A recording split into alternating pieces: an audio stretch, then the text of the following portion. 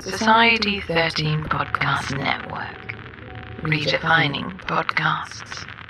Do you like to listen? Hey, Spooktacular people. This is Stephen Pappas, and I'm an executive producer of the History Goes Bump podcast. Every episode of History Goes Bump is entirely listener-supported. If you'd like to support the show, check out the Support the Show tab at historygoesbump.com. Boo.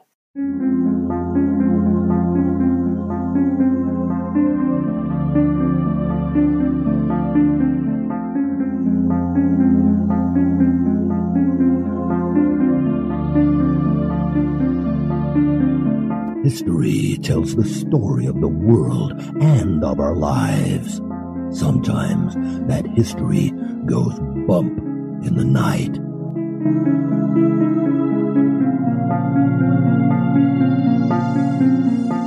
Broadcasting from the center of oddity and the supernatural in Central Florida, it's the History Goes Bump podcast.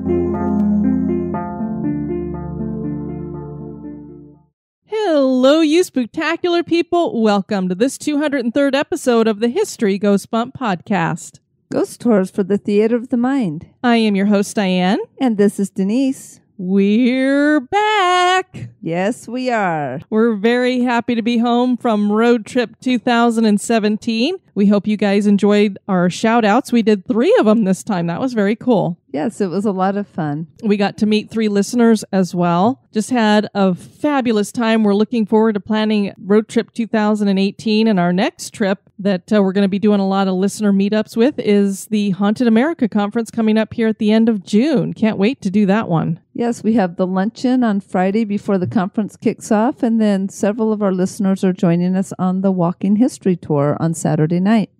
On this episode, we're going to be talking about the haunted ships of Baltimore. This was suggested to us by, and we got some research help from listener Sarah Gunther. We also have a lot of people to welcome to the Spooktacular crew and a lot of executive producers that we will be welcoming as well at the end of the show. And we just want to say a big thank you to those of you who jumped on board in becoming executive producers. I thought we might get a handful of people who say, okay, I'll jump in at $1. And you guys were incredibly generous. And it just really did our hearts good to have that coming in. So we really want to thank you guys. It was really nice to have those coming in while we were on our trip. Also want to give a shout out to Joe. Thank you so much for sending me some of your book collection. I greatly appreciate that. Yes, she was very excited to get that package in the mail. We want to welcome to the Spooktacular crew, Nettie. Hey, Nettie. Kathy with an IE. Hello, Kathy with an IE. Brindalyn. Hey, Brindalyn. Jennifer. Hey, Jennifer. Deborah. Hi, Deborah. Emily. Hey, Emily. Bianca. Hey, Bianca. Sandra. Hello, Sandra. Tiff. Hello, Tiff. Neil. Hi, Neil. Jimbo. Hey, Jimbo. Anna. Hi, Anna. Lindsay. Hey, Lindsay. Michelle. Hello, Michelle. Herbie. Hey, Herbie. That was the name of my guinea pig when I was growing up. Adam West. Batman has joined us. Hello, Adam West. Batman. Chris, and this is spelled Kriss. Hello, Chris, with a K and a double S. Kadir. Hi, Kadir. Jules. Hello, Jules. And Sophia. Hello, and Sophia. Ray with an E. Hi, Ray with an E. Kaz. Hello, Kaz. Who also joined us on episode 201. Clint. Hey, Clint. Angela. Hey, Angela. Stephanie. Hi, Stephanie. Chantel. Hello, Chantel. Tavia. Hi, Tavia. I think this is Dana, Dannah. Hello, Dana, Dannah. Alex with a Y. Hi, Alex with a Y. Karen. Hey, Karen. Coy. Hi, Coy. And that's Felicia's husband, who also co-hosts the Until Dawn podcast with her. Lowry. Hey, Lowry. Abby with an I. Hi, Abby with an I. Chelsea. Hey, Chelsea. Kim. Hey, Kim. Jaylyn. Hello, Jaylyn. Frida. Hi, Frida. And Sharn. Hello, Sharn. Ooh, that's a lot of people in the Spooktacular crew. We are almost up to 1,000 members. That's pretty amazing. That's very cool. And thank you all for joining up with the crew. I think you'll have a lot of fun. And now, this moment in Oddity.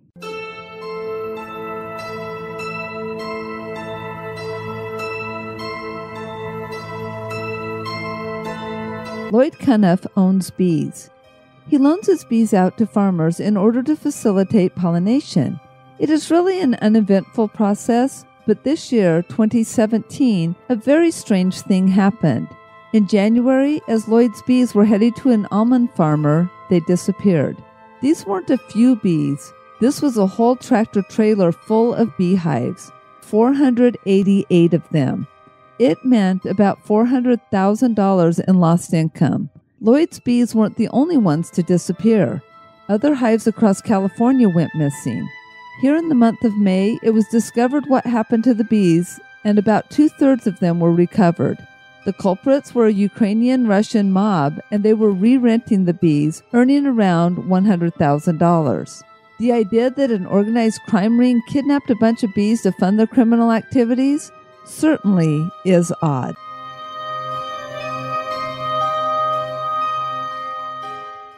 This history podcast is haunted. And now, this month in history.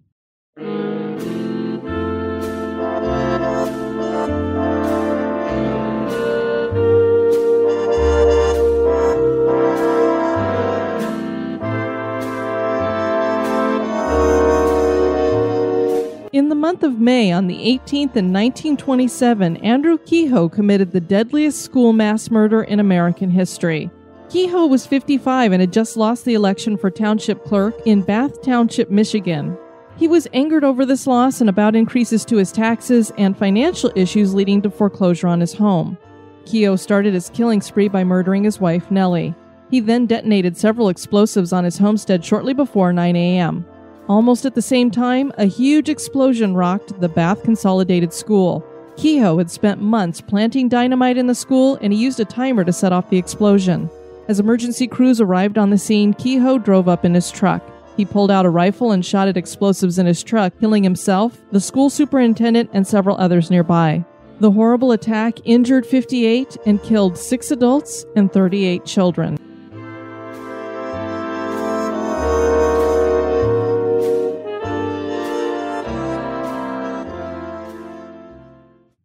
There's a retired fleet of ships now docked at the Baltimore Maritime Museum, each with its own history of battle and death, and now with a legacy of hauntings. The USS Torsk is a Tench Class submarine emblazoned with a fierce grin of a shark that became the Galloping Ghost of the Japanese during World War II. The USCGC Taney is a Coast Guard cutter that is the last ship floating that fought at Pearl Harbor, and it participated in the search for Amelia Earhart. The USS Constellation has the distinction of being the first ship built for the United States Navy, and it also has the distinction of being one of the most haunted locations in Maryland. That is probably because it has not only fought in several wars, but it was involved in battling against pirates and the slave trade in Africa. Join us as we explore the history and hauntings of these haunted ships of Baltimore. So the first ship that we're going to look at is the USS Torsk. This is one of 2 Tench Class submarines still located inside the U.S. Submarines used to be named for fish, and that is where the name Torsk originates. I never knew that they named submarines for fish, but it makes sense. It makes total sense, but I didn't know that either. The name Torsk is Norwegian, and it refers to the gadoid fish, which is basically a cod-like fish that's found in the North Atlantic. The submarine was known as SS-423 and was built at Portsmouth Naval Shipyard in New Hampshire, with the keel laid in June of 1944. That December, it was commissioned and sailed down to Florida, then around to Panama, and then to Pearl Harbor. From there, the Torsk moved to patrol the Pacific War Zone. It was during this service in World War II that the Torsk earned the nickname the Galloping Ghost of the Japanese. The Torsk sank 1 cargo vessel and 2 coastal defense frigates, with the second one being the last enemy ship sunk by the U.S. Navy in World War II. After the war, the Torsk made her way to Connecticut, where she went into training activities, and she became the divingest. Apparently that is a word, so it's not just me making it up, people. That really is a word. Submarine in the fleet. In 1951, the submarine underwent a fleet snorkel conversion, which meant that she could stay underwater for longer periods of time because a long tube snorkel extended above the submarine, allowing for fresh air to flow into the diesel engines. This helped charge the batteries and gave her greater speed. This meant that rather than the typical 24 hours underwater, the Torsk could remain submerged for several days. The Torsk was officially decommissioned in 1968, and she underwent modifications at the Boston Navy Yard. so that she could be used in training reserves. She was moved to the Washington Navy Yard. In 1972, the submarine was turned over to the state of Maryland to be used as a museum ship in Baltimore's Maritime Museum, and that is where she is today. One tragic event occurred aboard the Torsk, and it seems to have led to a haunting. Joseph Grant Snow was a soldier standing on the deck of the Torsk when it suddenly needed to dive, and he was killed. It seems that his ghost has been trying to get back aboard the ship ever since. So I guess they hear a lot of knocking against it. Of course, a submarine, underwater makes a lot of noises, so I don't know that that's necessarily something haunting, but interesting. And bummer for him that he was the only one out there, and they were like, well, we gotta dive, so much for you. I know. I mean, I know sometimes you have to make those decisions in life, but that just seems really cold. Next, we're going to discuss the USCGC Taney. The U.S. Coast Guard cutter Taney's kill was laid on May 1st in 1935 at the Philadelphia Navy Yard. The Taney is of the Secretary-Treasury class of cutters and measures 327 feet long. She originally was meant for peaceful missions, such as search and rescue and law enforcement, so she only carried 2 deck guns and 2 6-pounder saluting guns. The Taney was commissioned on October 24th in 1936 and was stationed in Honolulu, Hawaii. In 1937, she took an active part in the search for Amelia Earhart and her plane when it disappeared in the Pacific Ocean near Howland Island. World War II broke out, and the cutter was upgraded to become a wartime ship with another deck gun and 3 3-inch 50 caliber dual-purpose guns, capable of shooting at both surface and airborne targets. Depth charges and 50 caliber machine guns were added, along with sonar so that submarines could be detected. Her crew remained a Coast Guard one, though. During the attack on Pearl Harbor, the Taney engaged with Japanese planes flying over Honolulu and started submarine patrols when the attack ended. These patrols continued until the fall of 1943. At this point, the Taney was transferred to the Atlantic Theater, where she served as flagship of Task Force 66, U.S. Atlantic Fleet. She traveled between the U.S. and North Africa and narrowly missed being sunk several times by torpedoes. In 1945, the cutter was reconfigured into an amphibious command ship. She destroyed 4 kamikaze planes and 1 Betty bomber during 119 separate engagements back over in the Pacific Theater, and when the war ended, she evacuated Allied prisoners of war from Japan. The Taney would serve again during the Korean and Vietnam Wars. Her non-wartime duties included ocean weather patrol in the Pacific, search and rescues from around the world, and fisheries patrols in the Bering Sea. She came to be known as the Queen of the Pacific. She also was referred to as the last survivor of Pearl Harbor. During the Vietnam War, the Taney participated in something called Operation Market Time in the South China Sea. While she was working as part of the Coast Guard Squadron 3, she intercepted a lot of illegal arms and supplies all along the coast of South Vietnam and fired over 3,400 rounds of 5-inch 38 caliber ammunition in support of American and South Vietnamese troops. She also provided a lot of medical assistance. In 1972, the Taney was reassigned from the 12th Coast Guard District in San Francisco to the 5th Coast Guard District in Virginia. And by the late 70s, she was carrying out ocean weather patrols at Weather Station Hotel, which was 200 miles off of New Jersey. And she was doing a lot of hurricane hunting, and she received a special Doppler weather radar installation for that. And then at the end of 1977, she performed the Coast Guard's last ocean weather patrol and closed out Ocean Weather Station Hotel. Then from 1977 until 1986, Taney carried out search and rescue duties, fishery patrols in the North Atlantic, drug interdiction patrols in the Caribbean, and summer training cruises for the Coast Guard Academy. During this period, she made 11 major seizures of illegal drugs, including a 1985 bust which netted 160 tons of marijuana, which was the largest in U.S. history. Yeah, it's funny that was the largest bust with 160 tons of marijuana. Now in a lot of our states, that's just good business. No kidding. How things change.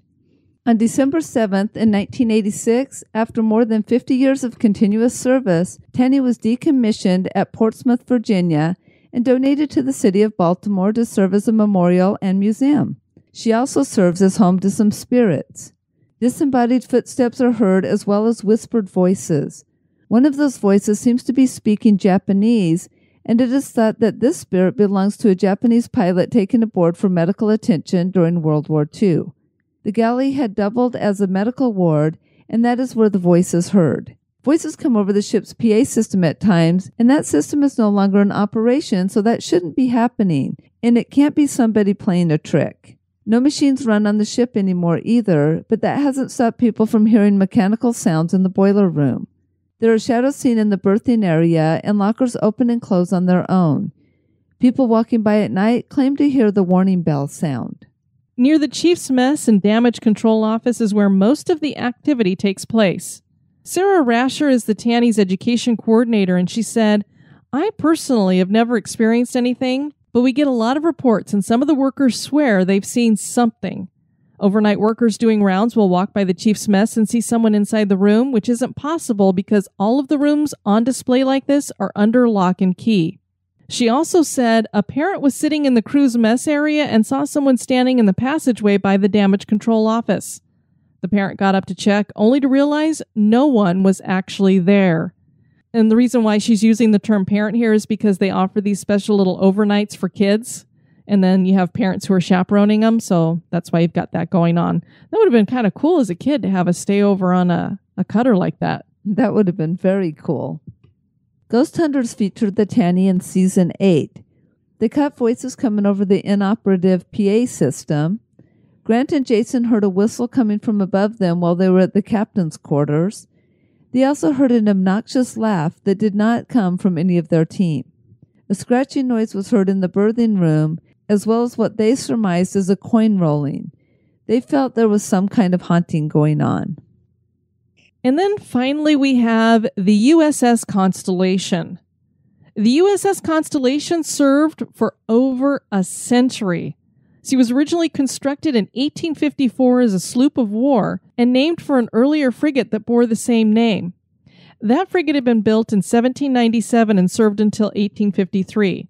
She fought in the West Indies against the French and served in the blockade of Tripoli in 1802. She saw service in the War of 1812 and protected the Hawaiian Islands right before sailing to Norfolk, where she was retired and broken up.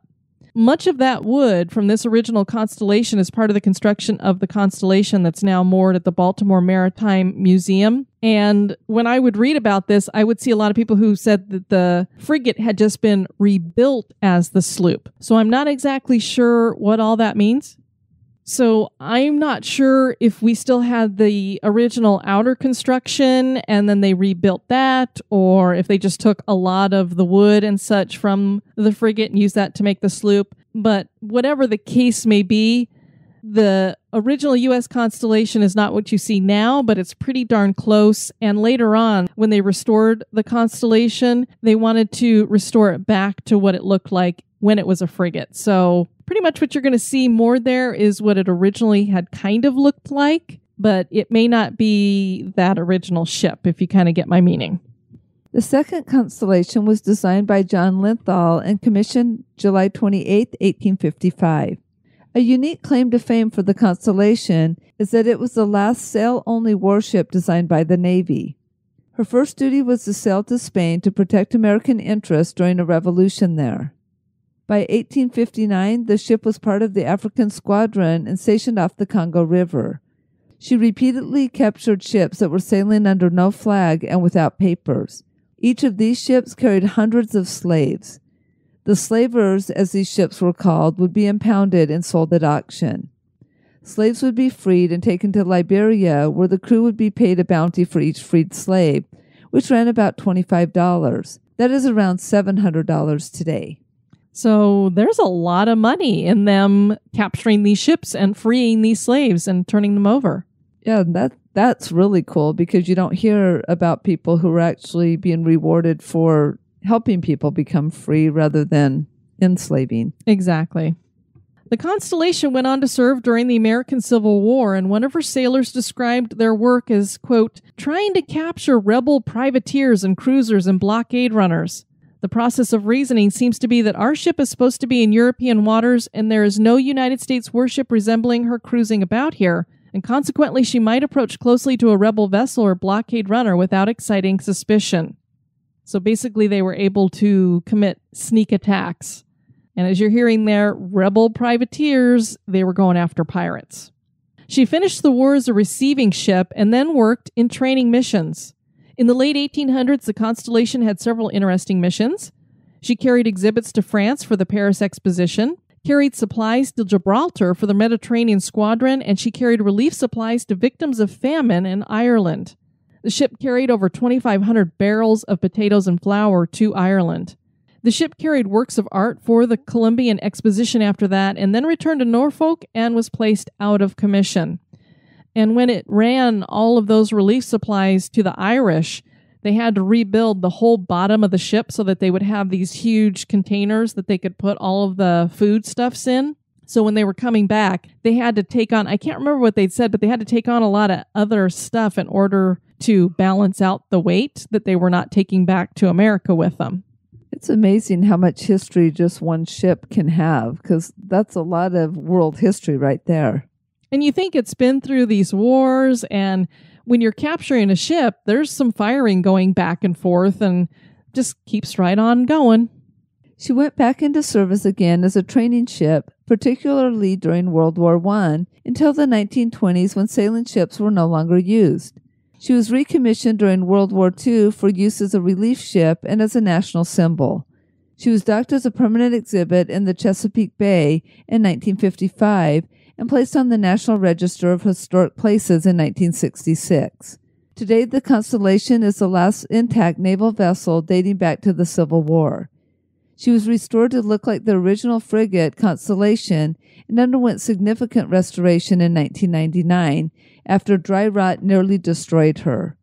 She is today a museum with some unliving crew members aboard.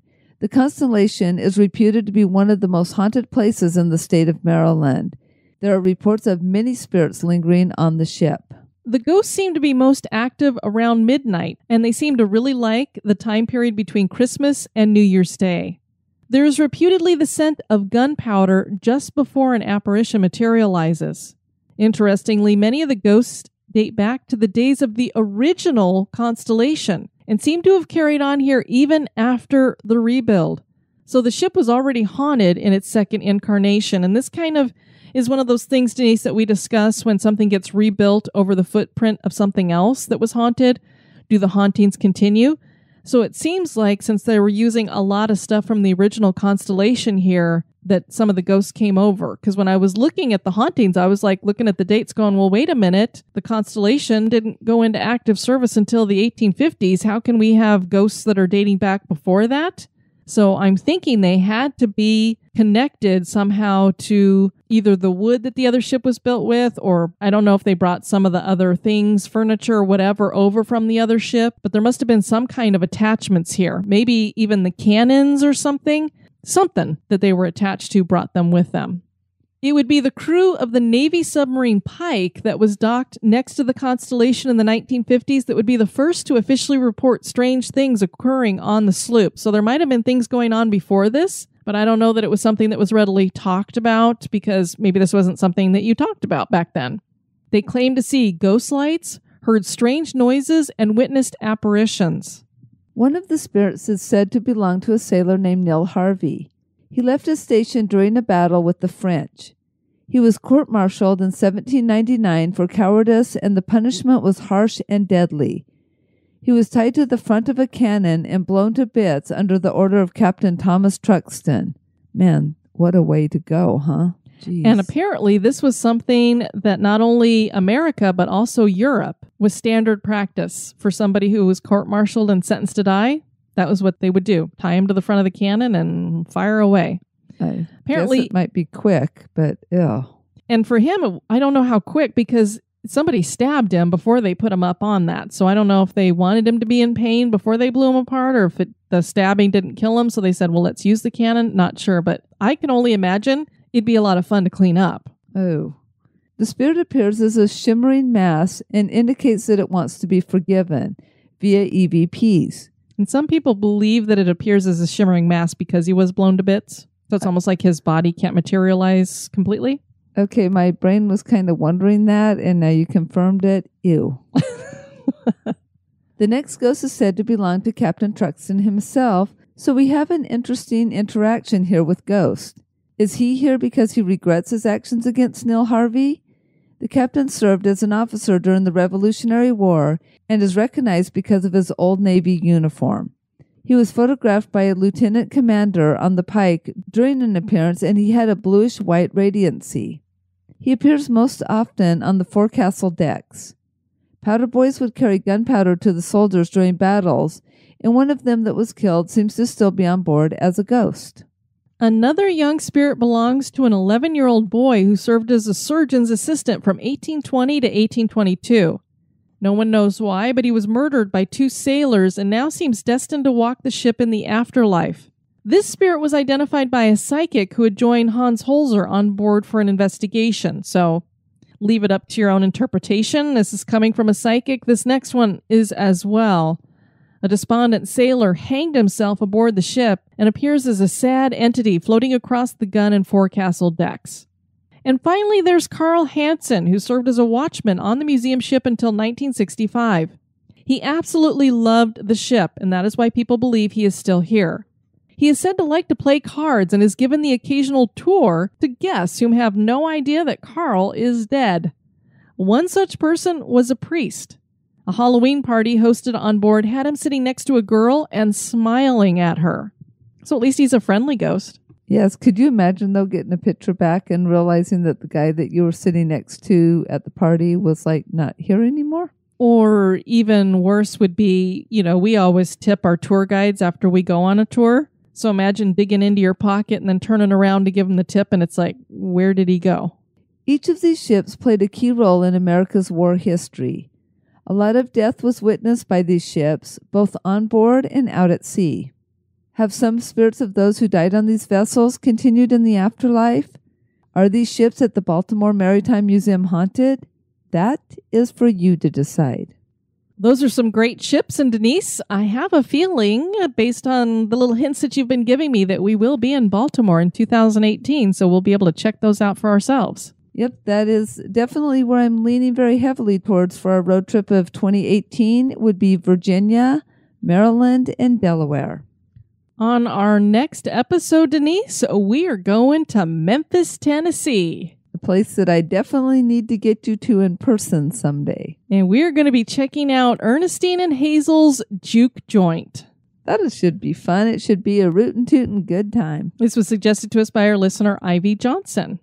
We'd love to have you guys check out our website at historygoesbump.com. And Denise, if people want to send us feedback, where can they do that? They can do that at historygoesbump@gmail.com. And we have a few to share here that we got while we were on vacation. So the first one comes from Margie, and she said, I've been listening to your podcast for about a month or so now, and I love it. Diane and Denise are a great team. Yes, I know you're married, and every episode has been incredibly enjoyable. As a lover of horror movies and spooky TV shows, this podcast is right up my alley. And thanks to listening to Shakespeare and Ghost, I've discovered another podcast right in my own backyard, Twisted Philly. I grew up in Philly and now live in Delaware. Can't wait to give it a listen. Also looking forward to listening to your podcast, Philadelphia City Hall. You take care now. Am I supposed to say bye-bye? Almost sounds like the end of our show, huh? We got an email from Colleen. Hi, I just started listening to your podcast about a month ago, and I love it. I'm listening to your Appalachian State podcast from May 16th. I was so excited to hear about my alma mater. I lived in East Hall subfloor for my freshman and sophomore year. East Hall is built on a slope, so the subfloor is still above ground. I did hear about the young man committing suicide in the basement during the 1970s. I did not hear about the suicide pact that opens the gates to hell. I really hope that is a rumor. My roommate and I did have some things, quote unquote, happen while we lived in East. I never felt scared or threatened. My roommate and I joked around that he was a friendly ghost. It was just sink running, things moving around, and lights flickering. Don't you love it when people have that stuff happen and they say, oh, it was just that? Just that. And the water just turned itself on. No big deal. That stuff could probably all be explained without ghosts. When I tell people that I used to live in East, people familiar with Boone, App State are so eager for me to tell them ghost stories. Thank you for taking the time to focus on Appalachian State. It is a fantastic school and a beautiful location. Keep up the good work. And we also heard from Teresa. She says, good morning, ladies. I just wanted to say thank you for your wonderful show. It's refreshing to hear a show that's clean enough for the whole family to hear. You two have an inspirational relationship as well. I always listen to you while I'm out reading meters for a living, and it helps me get through those areas of real poverty with a positive attitude. I just joined as a producer and got to see pictures of you two ladies for the first time. Wow, you are both beautiful. Well, thank you for that. Yeah, thank you. I'll take it. Keep up the great work, and I offer my 100-year-old home for your travels anytime. Tiana would love to play in my yard. Blessings and friendship. Kim emailed us, hello, ladies. I just started bouncing around through your podcast after I heard Diane on the Most Notorious podcast. I'm lucky enough to be able to listen to podcasts at work, and today I listened to your episodes on Deadwood, the Winchester House, and Sleepy Hollow. I used to be the house manager for the Adams house, and I wanted to add a few things if I could. First of all, I laughed when you said that Adams was spelled A-D-A-M-S, not A-D-D-A-M-S, because we had a visitor who was sincerely disappointed to find out that it was not the set for the TV show or the movies. They wanted a refund at first, but we changed their mind once we got through the tour, including a few creepy stories for good measure. You were right that Harris Franklin built the house. About 10 years after the house was built, Franklin's wife, Anna, died. Her wake was held in the house. She is one of the figures most often seen, and I've been on tours with a couple mediums who have felt her presence or seen her at the top of the stairs as you enter the front door of the house. Franklin sold the house to his son Nathan for $1. Nathan eventually sold the house to W.E. Adams. During his time there, W.E. lost the rest of his family, including his wife, his last living daughter, and grandchild in a short period of time. His other daughter had died 13 years previously. W.E. was distraught over his loss. That would change when he met Mary Mastrovich on a train ride. The two would be married for just 7 years before W.E. had a stroke and died in the house. Mary never felt comfortable in the house. She couldn't stand to live there after W.E. died, so she packed a few bags and moved to California. Everything that was in the house stayed in the house for over 50 years. She did perpetuate the myth that the house was haunted. Remember we said, I wonder if she did that to keep people out? But both because she thought it really was haunted and because it helped to keep the vandals out. However, she didn't leave the house alone for 50 years. Every year she came back to visit the house, make sure that everything was in order, and to give tours to those who wanted to see the interior. What is truly amazing is that every item in the house is original to the house. That's amazing, for sure. I have lots of ghost stories from the house, like sitting on the front porch and hearing the pocket doors slam in the house with no one inside. I also wanted to add that I've been to the Winchester House and Sleepy Hollow. We visited the house on Friday the 13th for a flashlight tour. They tried to purposely scare you by having people pop out of the different tableau that they had set up throughout the house, and people were jumping out of their skin. But it wasn't until we were standing in the seance room that I truly felt frightened. Throughout the house, I'd made sure to be standing in a corner against a wall where I could keep an eye on anyone attempting to scare the crowd. In the seance room, I stood with my back to a corner of the room. No one was on my right, and my husband was about a foot away to my left. I had my hair curled that night, and I felt someone or something grab one of my curls, pull it down, and let go. I think I shot at least a foot forward and looked behind me where I'd been standing, but nothing was there. Ooh. We visited Sleepy Hollow and Salem, Massachusetts, for that matter, during October. I was in heaven in both locations. One of my favorite things we did was walk through Sleepy Hollow Cemetery. It was drizzling, but it made the ambiance that much better.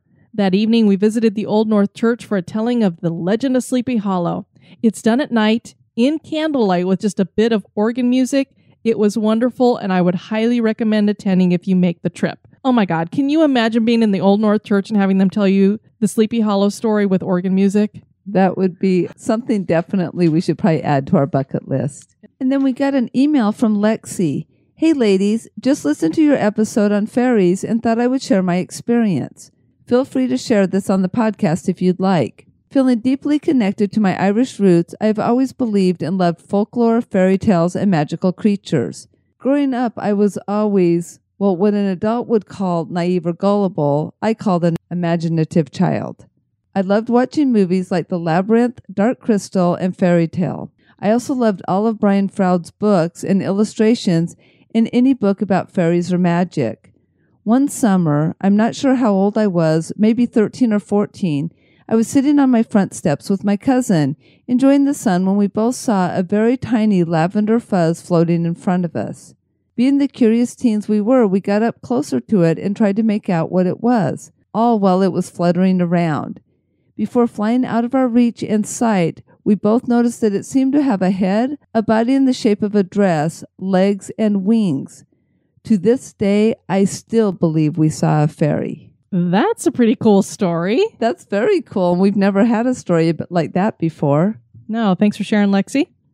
And then, Denise, you have this little passport book that you mention on here every so often that you like to take to lighthouses and get stamps. Yes, so I know that I have several passport books, but this would be, in specific, my lighthouse passport book. Well, apparently, a few of you listeners have decided that you have to have one, too. And I don't know if they ask when you're ordering them where you heard about them, but you guys told the U.S. Lighthouse Society that you heard about those passport books on History Goes Bump, and we received a very nice email from them thanking us for thinking highly enough of their program to mention it to all of you guys and encourage you to do that. And we just wanted to thank you guys for saying that you heard about it here. I'm sure that they were probably wondering, like, oh, look, all these people are listening to the same podcast that want lighthouse books. And then they're like, wait, History Goes Bump? What's the connection? And so Diane just shared with him it was the nerdiness of her co-host. We also got quite a few reviews while we were gone, so we're going to spread them out over time to share them with you all. We'll do 3 of them right now. The first one is from S.J. Bigay. Good job, 4 stars. Informational and interesting. Discusses a popular topic without being too creepy. All around good show. Thank you for that. And Cat Lover 1959. Love this podcast, 5 stars. I'm new to listening to podcasts. I've downloaded quite a few, but by far, History Goes Bump is my absolute favorite. History was always my favorite subject in school, and Diane and Denise always make the stories interesting. I always drop whatever I'm doing when I see there's a new podcast waiting to be listened to. Keep up the great work, ladies. Well, thank you, Cat Lover. And then we got another review from Australia. This is from J.A. Fangirl, who I believe is known as Just a Fangirl, who has her own blog. Entertainment Goes Bump, 5 stars. The spooky and out of the ordinary have always fascinated me, but I've struggled to find good podcasts that cover this. Then along came HGB. These ladies put in incredible effort when researching their chosen topics, and their personalities give a welcoming spin to the great content. So for History with a Twist, give this podcast a listen. Well, thank you so much for that, Fangirl. We want to thank you guys for listening to this episode. I have been your host, Diane. And this has been Denise. You take care now. Bye-bye. This episode has been brought to you by our executive producers. We'd like to thank the following for your one-time donations: Anna Frias, Kathy Franco, Eric Vasquez, Kristen Sandell, and Shannon Esro. We'd like to thank Heather Williams and Rhonda Borgen for increasing your donations. And we'd like to welcome aboard as new executive producers: Bianca Roth, Mackenzie Grundle, Gina Lavoie, Lauren Burke, Jerry Pauley of Hillbilly Horror Stories, Kathy Benzunas, Deborah Mobley Burns, Brett Swinson, Pamela Ennis of Pacific Coast Spirit Watch, Lacey Walters, Kristen Swintek, Dana Jones, Dan Garrity, Ann Sophia Olin, Eleonora Conejo, Margaret Wittek, Coy Pittman, Holly Becker, and Joanne Cohen Veda. Thank you to all of you for getting on board. I hope I didn't miss anybody. We greatly appreciate that. Be sociable. Drop the chain rattling, neck biting, and shape shifting, and join us on Facebook and Twitter at History Goes Bump. Like the page and follow us.